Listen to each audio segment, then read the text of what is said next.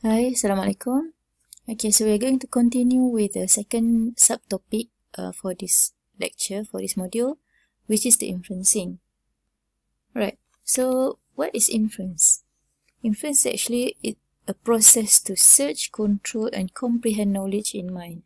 So basically, when we try to remember something, or when we try to conclude or decide something, our brain are very fast and we cannot actually note what are the steps taken.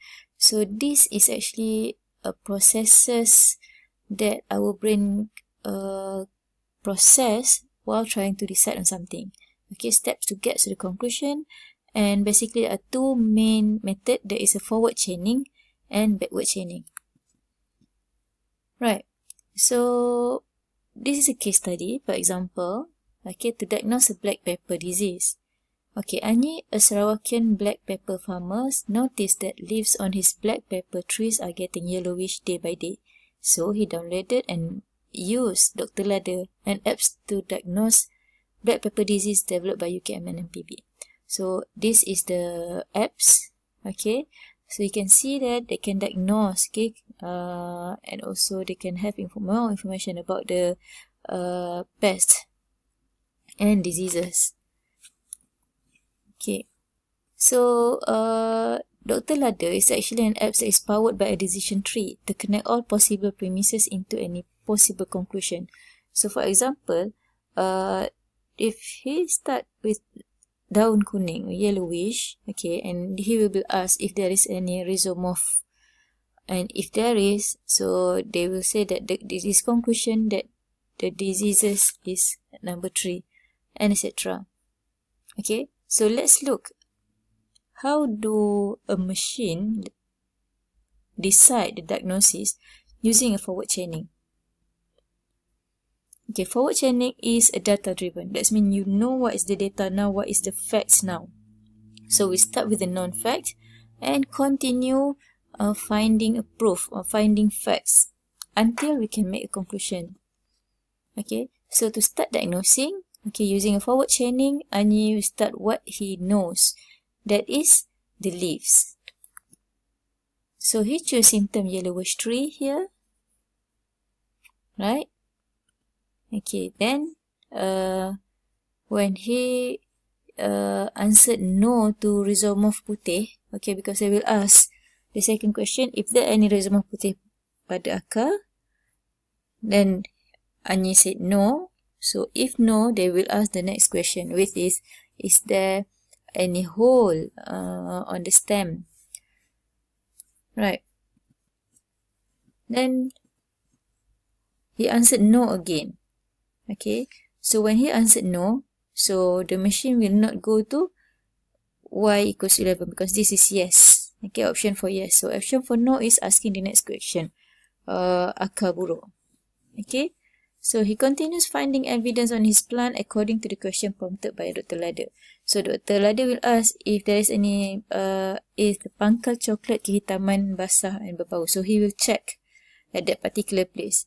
And eventually he was told that his plants were infected by rotten root diseases. Okay, so this is forward chaining based on the facts that Anyi have. Alright, so I hope you can understand how to read based on a tree. Okay, how to decide whether it's yes, no, is depending on the fact at that time. Okay, so decision tree can always be changed, or it is interchangeable with the rules. Okay, for example, from this decision tree, the first rule is daun kuning and rhizomorph putih pada akar, then Y3. Okay, that means if daun kuning is true and rhizomorph putih pada akar is true, then Y3 is true. Okay, and then the second question is about this. If daun kuning is true and rhizomorph putih pada akar is not true, then we'll ask this question. Okay, ada lubang pada akar atau buku. Alright, so if daun kuning and ada lubang pada batang atau buku, atau dalam batang menjadi kosong, atau kehadiran laba dalam batang, then it's Y11. Okay, let's look at the last example, number 3 here. Okay, if daun kuning is true and akar buruk is true and pangkal coklat kehitaman dan basah atau berbau true, then it's Y1. Okay. Alright, so based on the rules, he chooses symptom yellowish leaf. Okay, and he answered no when prompted with the question if there's a white rhizomorph on the root. So that means the first condition is true, but the second one is false. So we cannot use the first rule. So we will look at the second rule. Daun kuning, yes, and ada lubang pada batang, buku, etc. Okay, so we will look at that rules. Okay, so Anyi have to look at the rest of the condition. Alright, so he answered no when prompted question if there are white rhizomorph, and then he answered no again on the next question. Okay, so he will have to check at all this condition. Okay. Alright, because he answered no to the next question, which is ada lubang pada batang, buku, and etc. So we will look at the rule number 3. Daun kuning, yes, and akar buruk, yes, and pangkal coklat kehitaman dan basah dan berbau. Okay, then it is Y1. Okay. Right, so if we look at, if we follow the rules, okay, the steps becoming shorter, just using 3 steps, 3 rules, then we can find that is Y1. Okay, but using addition 3, we can see or visualize how the decision are made. Alright, how about backward chaining? Okay, we start with the goal or conclusion, or whatever has been decided. And then we work out to find what are the associated rules that has given us that conclusion or the goal. Alright, so prologue does backward chaining as well. Alright, so back to Anyi, our Anyi. Alright, so Anyi guessed or suspected that his plant was infected by this rotten root disease. Maybe his friend told him that. So he read up about rotten root disease, repot akar. Alright, so he read up about this. But then he wants to double check whether this is correct before he buy all that pesticides. Okay, so he will look up on the tree. Okay, he will follow the path from node Y1 here.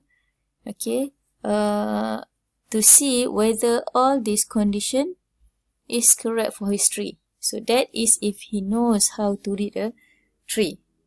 Okay, so from here he will check, is there any pangkal coklat kehitaman? So if yes, the next question is it akar buruk? Okay, ada lubang pada bakar, and etc.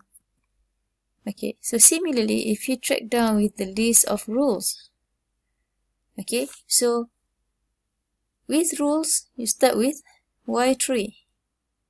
Okay, so sorry, Y1. Okay, because you already have that. So if the conclusion is Y1, what are the premises? What are the condition? The condition is daun kuning is true and akar buruk is true and pangkal coklat kehitaman basahan bau is true. Okay, so if all this is true, because this is N. Okay, remember logic N. So all the connected with N must be true. Then only it will lead to a true conclusion. Alright, so you have to make sure that all these 3 conditions is true for his tree. Okay. And then we also have logic inferencing, okay, a model and also case-based. So logic similar with rules just now, okay, because these are logic and, or, and etc. Okay.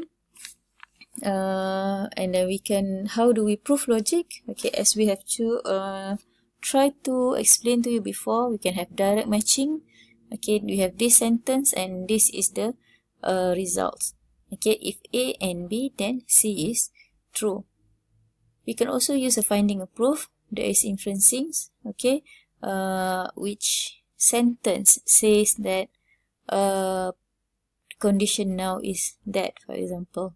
Alright, and also unification, finding a set of bindings. Okay, finding a set of sentences that make a conclusion.